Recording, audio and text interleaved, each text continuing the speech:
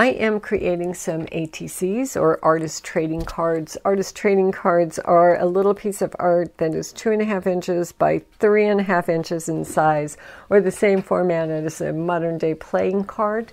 It is something that was originated by a Swiss artist in 1997, but it is still alive and well today, and these miniature artworks are not only still a thing, but they're thriving in the creative communities. And you will find over at my Facebook group, Two Old Crows Mixed Media, we are trading these cards in a swap this month. I am utilizing for mine HVAC tape, alcohol ink, that wine cork, and I have cut 2 pieces of watercolor paper 2.5 inches by 3.5 inches, and I have pulled some herbs out of my herb garden. And what I want to do with those herbs is display the veining of and the outline of that herb in the card. I was going to use this flower that I also pulled, but I decided it was too bulky for the orientation that I wanted. So I went back to the asparagus fern, or the fern out of the asparagus bed, and some herbs. So I'm just orienting this fern so that I think it looks good. I'll pull that HVAC tape. And this tape can be found at your hardware store in the air conditioning section. That HVAC is heating, ventilating, air conditioning. I believe it is used to secure the seams in the ductwork of your cooling system or heating system in your home. Don't really know because I'm not an HVAC gal. So I want to cover this now. I've cut the tape to the size that I needed, or to the height that I needed. The tape is only 2 inches in width, and these cards are 2.5. So I'm going to have to piece together 2 pieces to cover the entire card.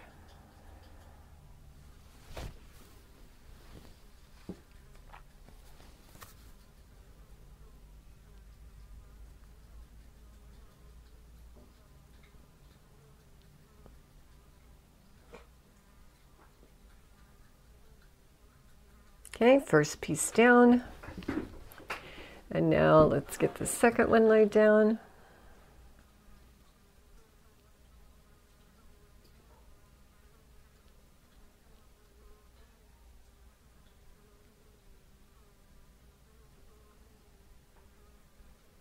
And we'll trim off all of that excess.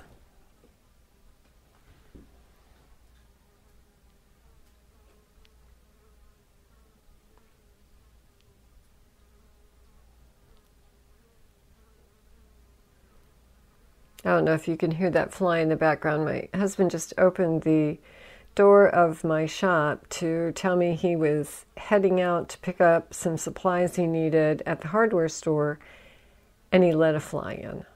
And it is, I can hear it buzzing like crazy in here.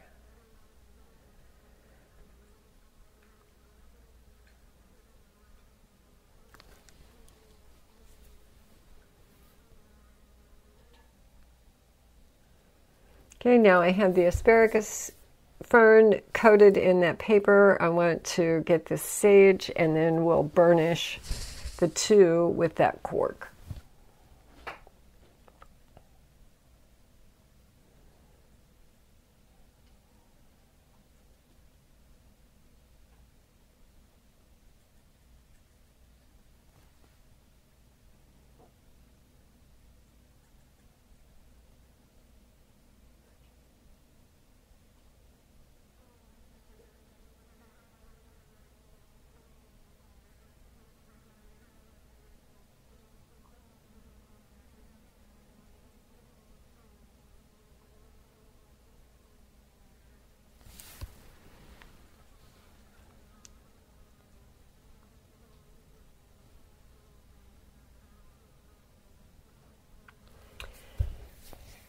I'm laying the cork lengthwise and burnishing with it, and then I stand it up on its end and burnish with the little round part as well.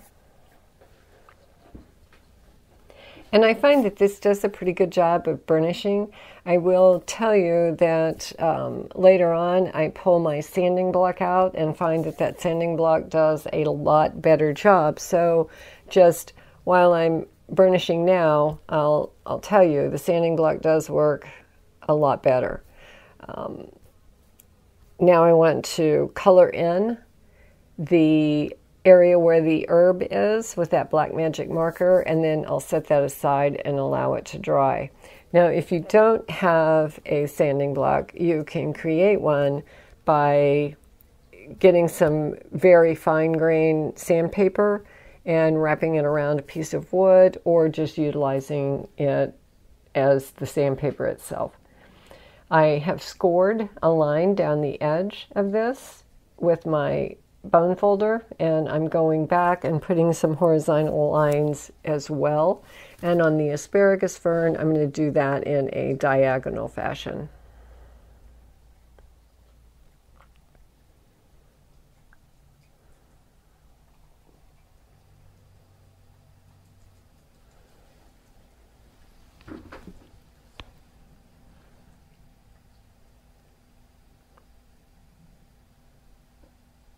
And then coloring in where I just made those scores.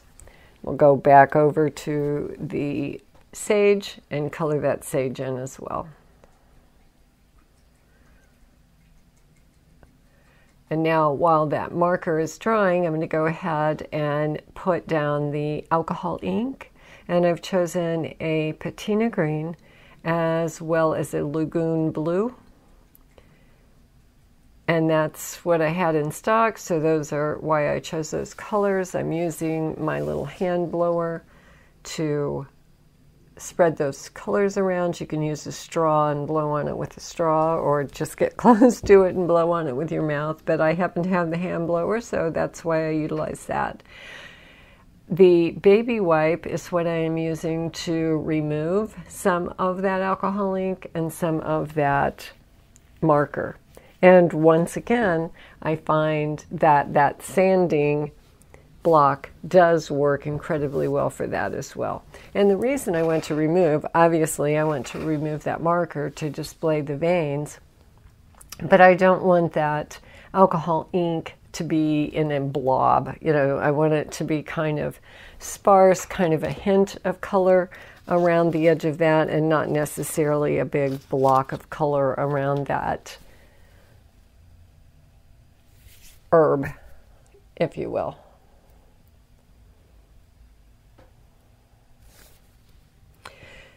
Rounding off the edges with my crocodile, hitting it with that baby wipe once again.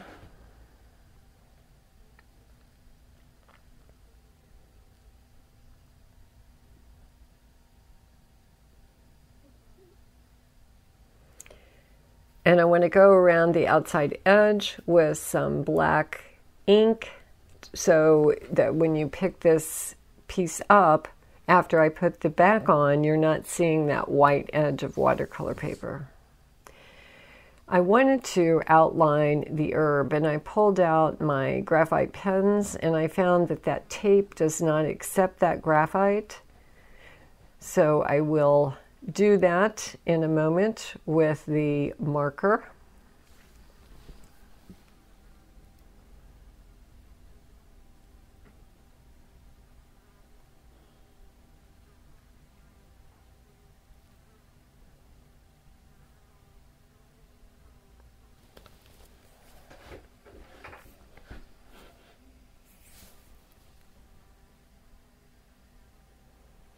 And that works just fine.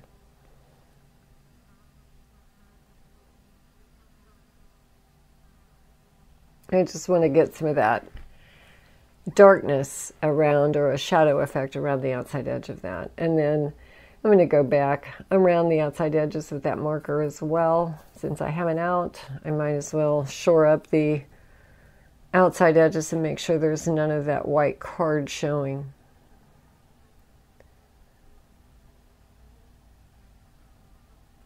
I'm just going back and cleaning up the asparagus fern.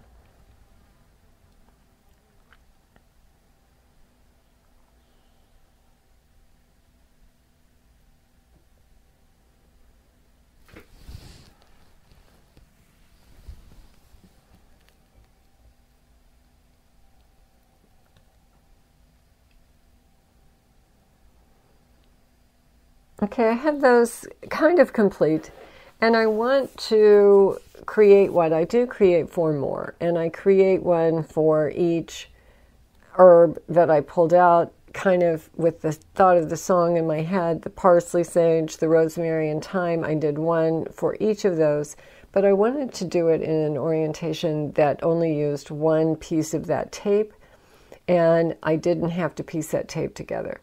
So my thought process here is lay this down, and then I can color the edge of that with black acrylic ink, which is what I'm going to do.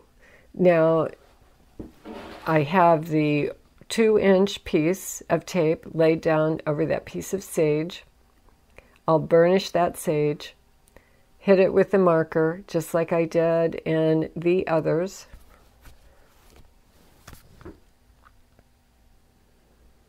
And burnish it with that wine cork first.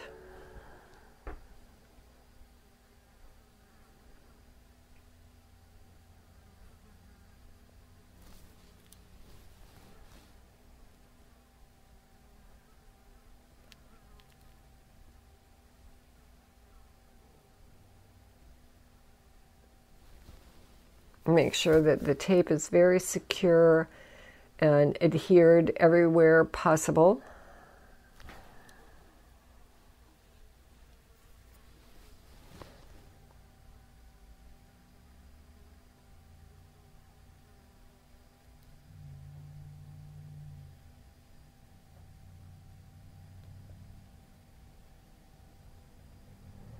Coloring it in with a black marker. Now, one of the questions that you might have, and as I'm kind of going back over this and looking at what I've done and doing the voiceover, I'm thinking, what will happen to this ATC card when that herb disintegrates underneath this tape? Or will the herb disintegrate underneath the tape? Will the tape preserve the herb? I can't answer that question because I do not know. And I am going to move forward, use this as I have intended, and I will have to ask the recipient of this card to let me know what happens in 6 months. And I will certainly send a couple of other cards along with these, just in case these do not stand the test of time. But for right now, I think they will, and I feel confident that they will. But once again, I haven't held on to these for a time frame that lets me know that that is 100% true.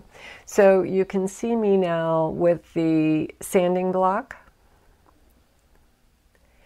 and that is doing a much better job than the cork. It's not necessarily doing a better job, it's just doing a quicker job than the wine cork. So it does speed up the process quite a bit.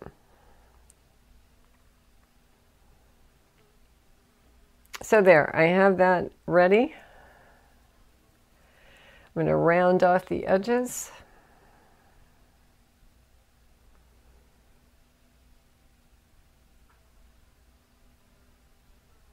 Now get out some black acrylic paint, and I will paint down that edge.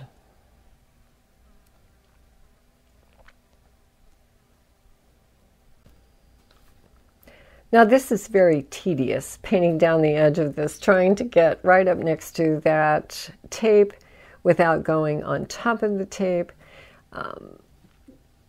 There has to be an easier way to do this, but I am going to go ahead and finish this, get this area all painted in with that black acrylic paint, and I think this makes a great little area where I can come back in with my stamps and stamp the name of the herb. Since I have pulled out all the different herbs, I think that might be kind of nice. So I'm going to go ahead and get this one finished, and then I'm going to come back and take about 4 cards and just randomly put some paint down the side, and that way those are ready for the rest of the herbs, and I do not have to do that tedious down the side of the tape. So you can see I've finished up some parsley here. I wanted to just show you some of the others that I have done. And once again, I did do the 4 herbs, parsley, sage, rosemary, and thyme.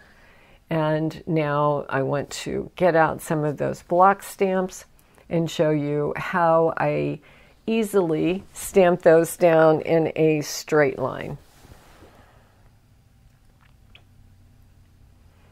These little alphabet stamps are, you know, I have a set that comes in these little thin wooden alphabet stamps. I just took them and made my word and taped them together with painter's tape. That way I have one block that has that complete word on it.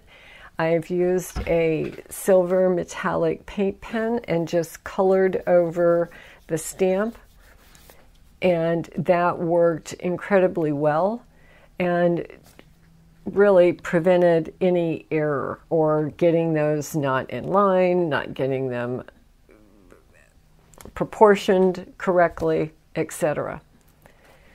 So on this time, my E did not completely, I did not get it coated well with the metallic paint pen, so I had to cover that with some black paint, let it dry, and come back in and put that E down once again. But that was the only issue that I had. Now I want to make the back, so I've taken an 8.5 by 11 sheet of paper. I'm tearing it in half. I've pulled out my 5 by 7 inch gel press, laying down some gray and just creating a background with the gray and the grunge that was already on my plate. So whatever was on my plate is going to be appearing in that as well.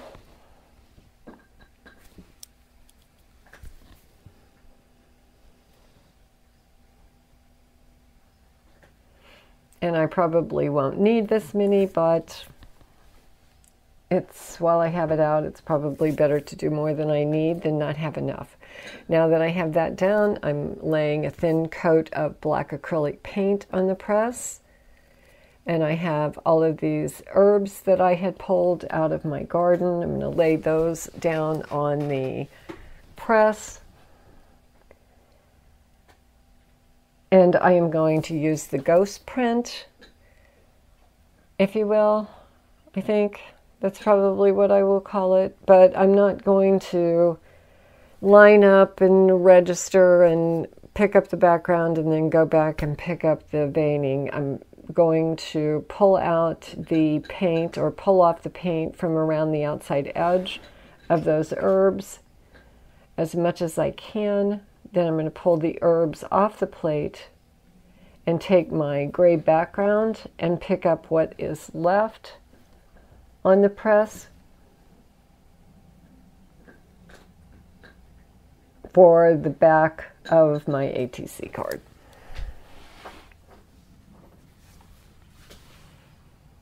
I'll do one more.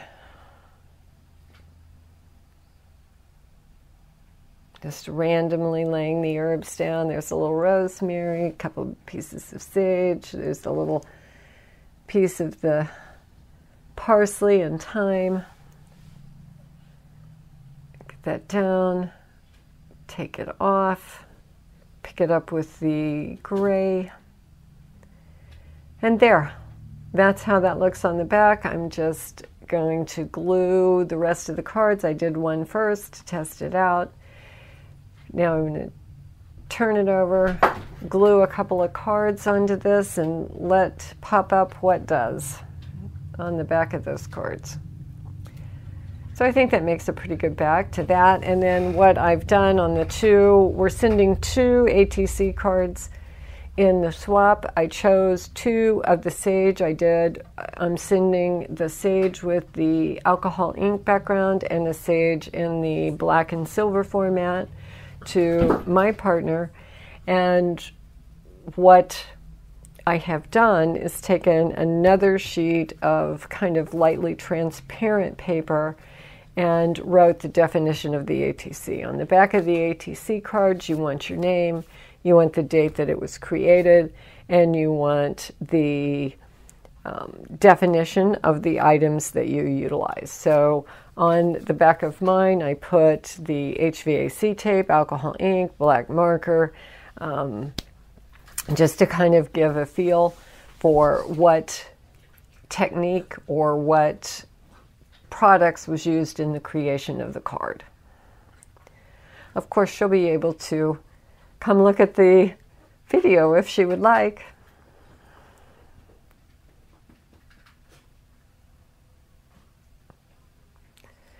And I just trim that up and going around the outside once again.